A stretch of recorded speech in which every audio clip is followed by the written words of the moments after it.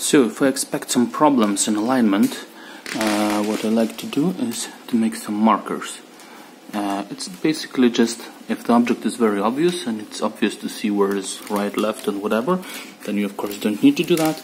But if it's kind of similar, you know, then it might be an option to make those for later on, to make points to match different chunks, different...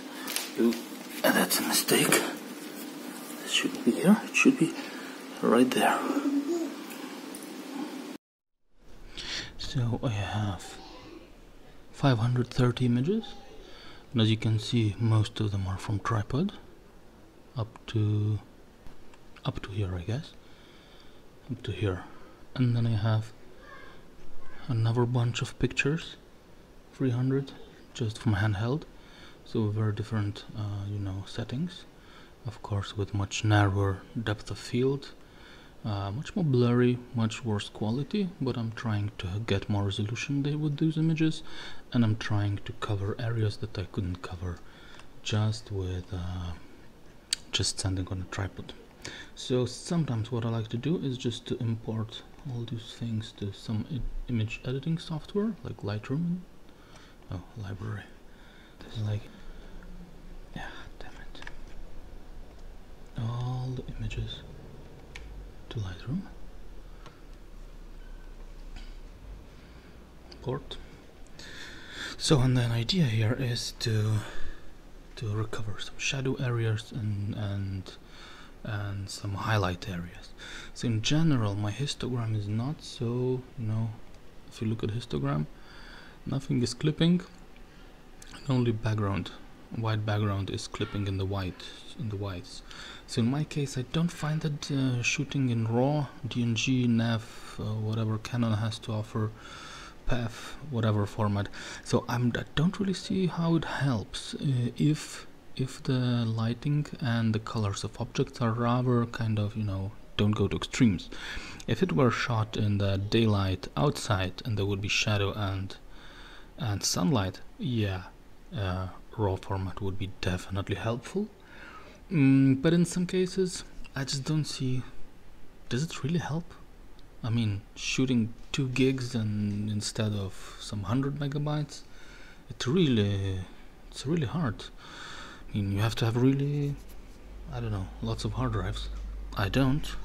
So to me it's mostly enough of JPEGs, unless there is some specific situation, if it's very specific job, like here you see it's clipped, white background is totally killed, there is no info there. But do I care about it? No, I don't. So is it really a problem?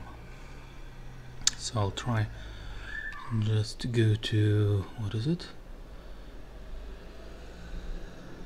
Highlights. So I can try to recover some highlights though. Why do I care? I don't really know.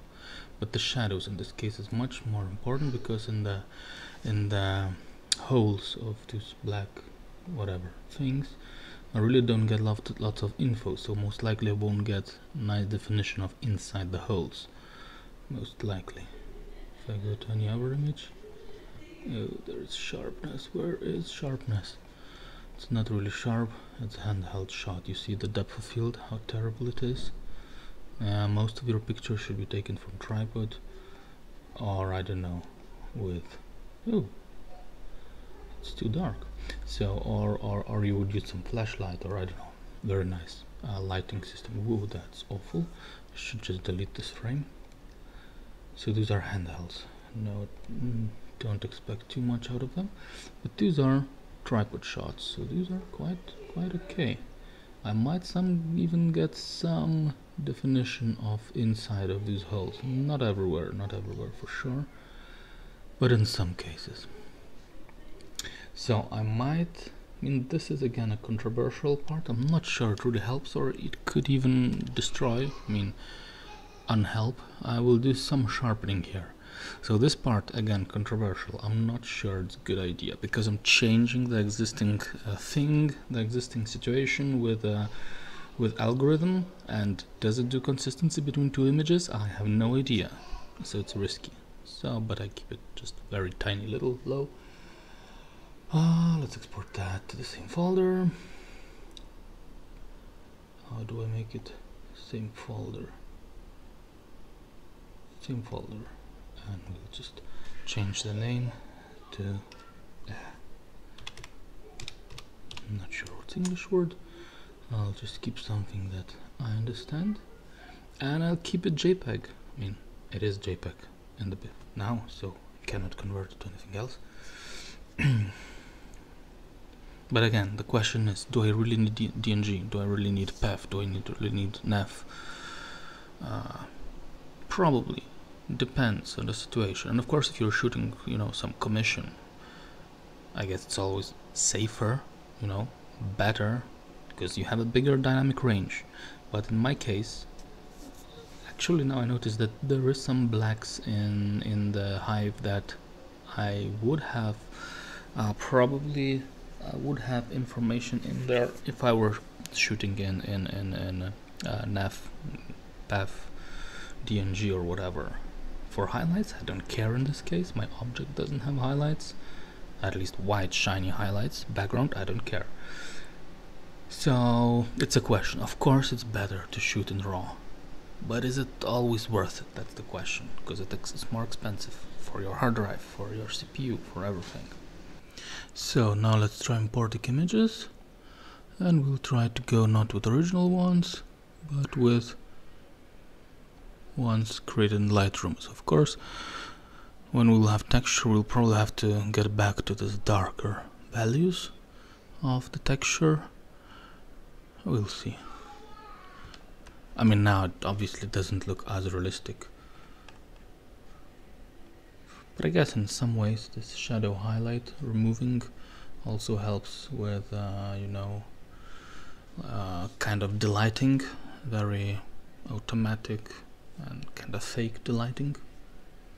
Okay, so let's align the images. Okay, so we finished aligning images and we have a problem. I mean, I have a problem. So I have one component, that's how it's called, with 120 cameras here, and you see it's all from one side. The cameras are, can you see the cameras? Let's make them bigger. So you see they are from one side, and the other component, 230 images, it's another side. So I have a problem. Basically my biggest mistake was the connection between two of those sides was not, it just was two big steps when I rotated. So we'll try to solve this by making points, how's it called? Control points. And then we'll try to align components together.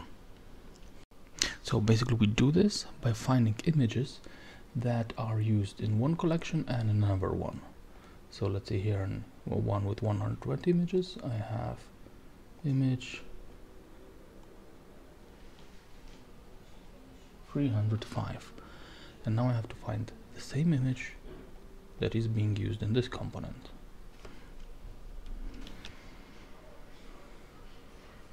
So here I found two images that are, if I'm correct, from two different sets, and of course they depict the same thing, this area here and this area here. So what we shall do is we create a point. So control points, create, and we drag the point. What is the, maybe this point here. Hop. Now I do again same thing here,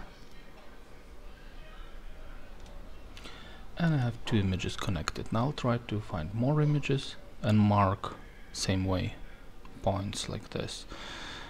Of course, probably should have at least 3 points connecting one model, I mean two components.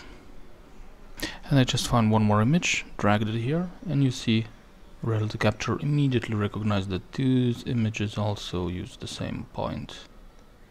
So I'll just add them, and you see it has 0.1 pixel distance, 0.3, so it's pretty okay. But if you have bigger numbers, it means something is wrong. Might be you aligned it not properly, or I don't know, something else. But probably it's not enough of 1 point. I'll have to work adding more points. So now I have 2 points. Maybe it's not enough, but just quickly show how to align these two. If they will work, you would go to alignment, settings, And here under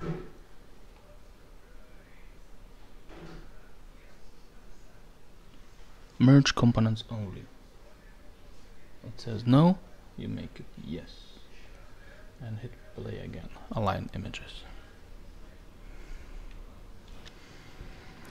And we see one more group, one more component with 400 images. So my 200 plus 100, 300 plus 100 managed to be aligned. You see cameras from both sides, which is a success. It's enough of 2 points in some case.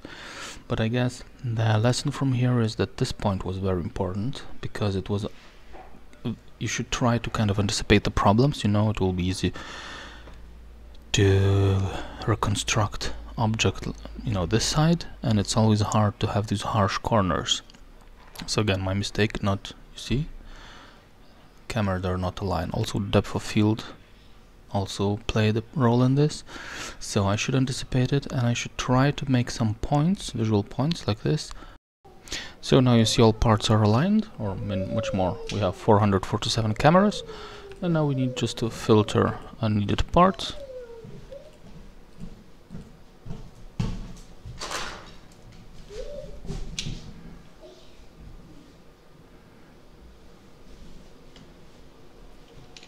Not enough video memory, I just have 8 gigs of RAM.